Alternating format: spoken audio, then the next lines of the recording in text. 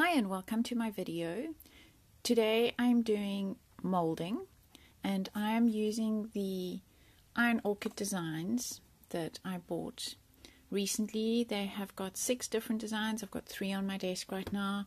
You can see the top one I have already started pouring, but I ran out of polyurethane, so I'm going to continue with that one now. And I posted in the Finnebear group and in the South African group my recent make that I did using the polyurethane, and then I painted with Finnebear's rust paste, and everybody loves it. And I've had a few questions. Some people want to know if I'm using polymer clay or paper clay, and actually no, the answer is I'm using polyurethane. You can see it's really shiny at the back. You can see my desk light reflecting in it. It is plastic. It is a 2-part mix, and I get it locally from a South African company called AMT. They are focus camera, focus there. Yes, thank you. AMT Composites. They are found at www.amtcomposites.co.za.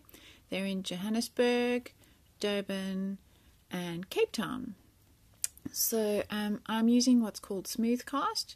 I'm holding part B right now, and it comes in a part A and a part B. Part A is yellow, and you need 100 parts of part A to 90 parts of part B if you're working in grams, which I will be doing.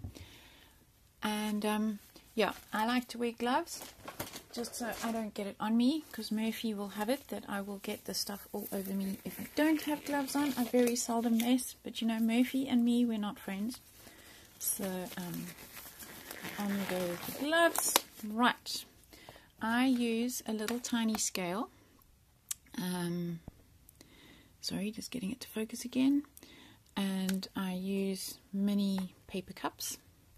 So I'm gonna zero that, and I'm gonna pour 20 grams of part A. Okay, now you need to start going slower. 20.2, that's fine. And let's get in 18 grams, so I'm gonna have to go for let's see, 38. I'm going to aim at 38. Oh, not bad. Okay, there we go. I must say the stuff is fairly forgiving. You don't have to be absolutely bang on accurate. You probably should be, but I found it to be okay. Now it starts off clear. You saw it clear in the as it was pouring in. Let me just get this out the way. And yeah, you just mix. Make sure that the 2 parts are mixed really well, and that you can't see any little what I call swirls inside the mixture. It's very hard for you guys to see on camera, but I can see over the top of the camera, and that looks pretty good. I always go around the edge, make sure I've wiggled my stick all the way along the bottom. The thing is, you can't work this too long, because the more volume there is, the quicker it'll set. Because this stuff goes off on heat, and so yeah, I just didn't quite finish pouring that one, so I'm going to finish pouring this one while I've got so much in my cup. I'm going to pour another one of these because I rather like them, and as I've got less in my cup and I can control it a little bit better, I'm just going to push. You see why I needed gloves. Push some in there. Okay, what else do I like in here? This one's beautiful. Well, they're all beautiful. It's hard not to love them all. Okay, and I think you guys can see across here. Now, the bigger the mold, the thicker the mold, the faster it starts to set. I can feel the cup already starting to get warm. The stuff gets pretty hot, and so you have to be careful. Okay, I've now pretty much run out. Pop that over there. And while I'm talking to you, you'll see that it goes from clear to white, and it'll start going white in the thickest part of the mold. So while that is setting up, I'm going to show you the paints that I used. and I used Finnabare's rust paste, and it comes in 3 colors. It comes in the red rust, in brown rust, and gold rust. So these 3 colors are what I used on that piece I showed you just now. I'm going to pop them over there, and I'm going to grab a random piece and start painting for you here in the foreground. Let's just slide this gently out the way. Okie dokie. Right, I always start with the red rust, and the paint has a really nice sandy consistency, and that is what gives you the feeling of the rust. You can use any brush. I'm using a smooth brush. I don't know if you can see in the camera the texture. And what I do is I put it on with a dabbing motion to try and, or a wiggle like so, to get into all the crevices and make sure you get all your edges as well. So this is what I always use as the base coat for the whole item. I suppose it depends on what project you're doing. You might want the brown rust as the whole item and then this one just for the accents. But I quite like working with this one as the base. Right, so now that I've got that well and truly covered, and of course where my great big thumb was, it's taken some paint off. I'm going to close that one and start with the brown rust. And you can see that that one also has a sandy consistency. It's got wonderful texture in it. And I apply this darker in some areas than others. And because the base coat is wet, the colors blend, which is rather nice. Oops, taking it off with my great big finger again. So you want some of the brown of the previous red rust showing through, but I found it's quite nice if you really get it on thick in some places and less in other places. It makes the piece more interesting, because rust, if you have a car that's rusted or a roof that's rusted or something that's rusted, rust isn't uniform. It doesn't conform to any rules other than its own. And then the yellow, the gold rust, is quite a thin consistency. It also has some texture to it, but it's a very, very fine texture. So this one I put on sparingly, and I use my brush that's now split a little bit, grab some on there, and I apply small amounts of it. Now I find that when the paint is wet, it's quite pale and the colors are quite bright. But as it dries, it definitely dries darker. So that is how I get my rust effect. And yeah, you can see as I've been talking and as I've been working that these molds in the background are now starting to set. So it's setting from the center out, because the center is obviously where it's thicker in these particular molds, and the fiddly bits, as I call them, these little skinny bits, are going to be the last to set. So once they've all set and gone completely white, then you can pull them out of the molds. I found with these molds that they're particularly good quality, that your molds come out really, really easily, especially using this polymer, it's not polymer clay, sorry, using the smooth cast polyurethane.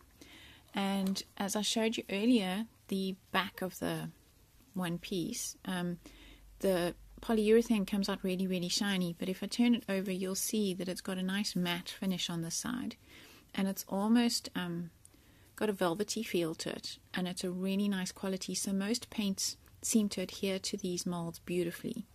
And I've done a couple of experiments with some paints that I've got, and I'm just using a local metal craft paint by Darla, and I tried it on this piece just straight onto the white polyurethane, and it's kind of transparent. It would need a few coats. I can still see my brush strokes at this stage.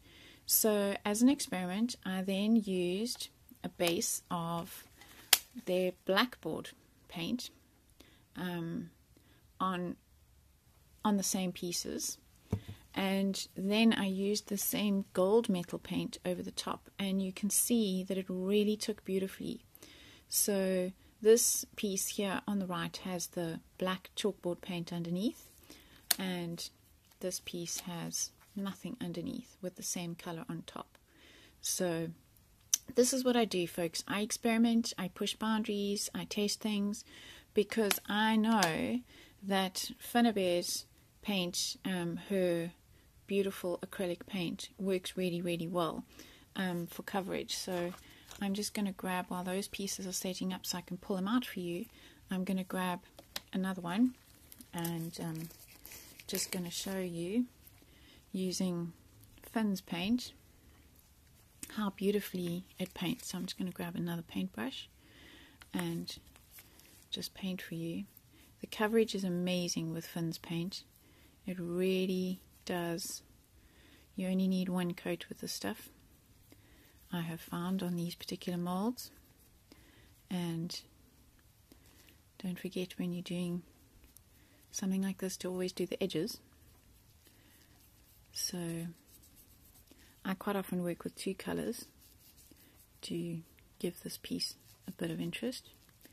Wiggle into all those beautiful details. And yeah, you can see I'm not applying it very thick, and the coverage is absolutely amazing. And I am so chuffed with these, because I'm pretty much a mixed media artist, and so I'm always looking for different textures, different colors, different ways of embellishing my projects and my pieces. And so I'm really excited about these and the different paints and the different ways I can use them. I can see that these molds are nearly set. They've got still a bit of a transparent look to them. You can see this one that was already in the mold over here has a far whiter look. The little bit that I touched up over there is still setting. It's autumn here and it's cold, so I find in summer these things set a lot faster. But I can see the one at the back there is pretty much ready to take out. So quickly, while we're on camera,